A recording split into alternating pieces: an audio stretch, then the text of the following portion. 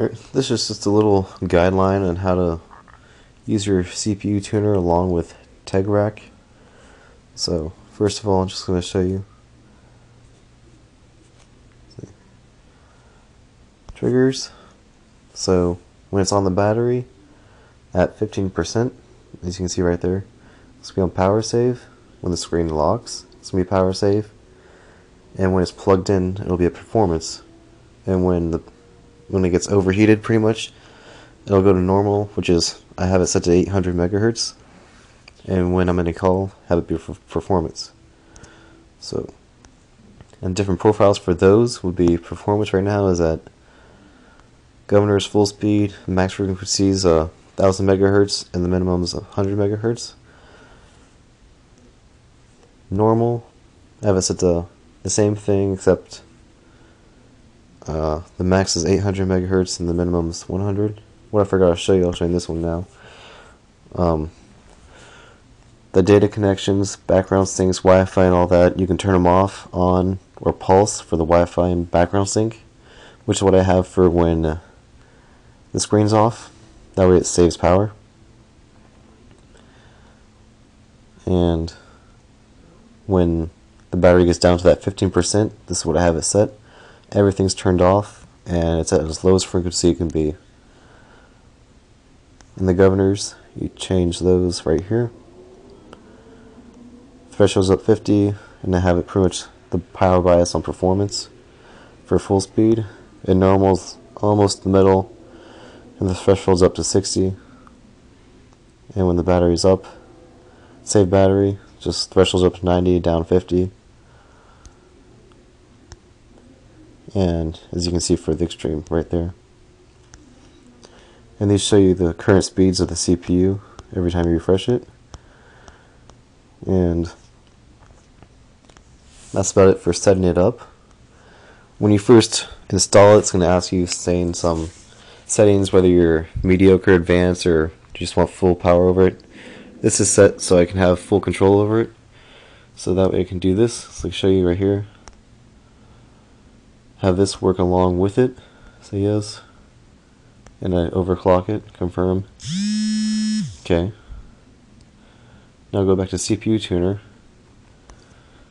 It will show you that it is running at that speed right there, the 1300 megahertz, so 1.3 gigahertz. And it will show you right here the max frequency is now 1300 megahertz, and that's full speed, which I really like about this. So it's on auto right now, so it knows from those profiles when to change, but I can also do it manually. So I'll say power saving, you'll see the performance. No, I'm not going to do that because I'm recording. Change my mind.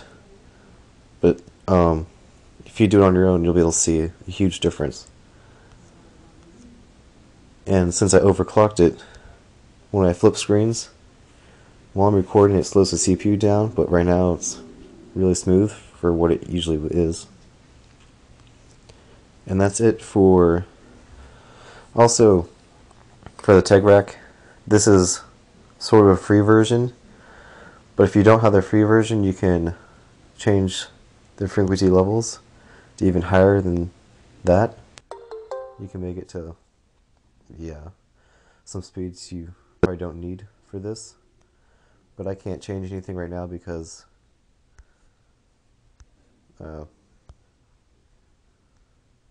just because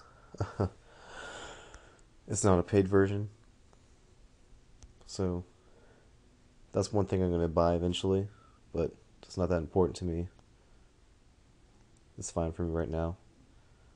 And you can also have it start on boot for the speed, but since mine's not the paid version, I'm not going to do it.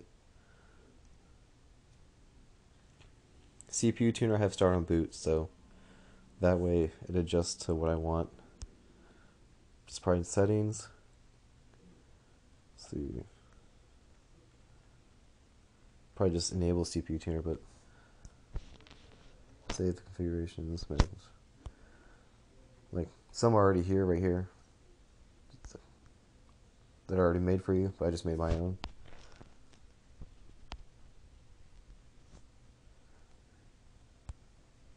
And about it for this.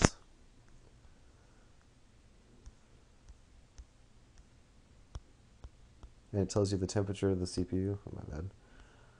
Right now it's at 20 degrees Celsius. And it also gets to the, just shows you this, which I can do this anyways, but it's just faster for me to do that. It shows you what you're using for how long. Okay, well, thank you for watching, and hope you subscribe and see some other videos.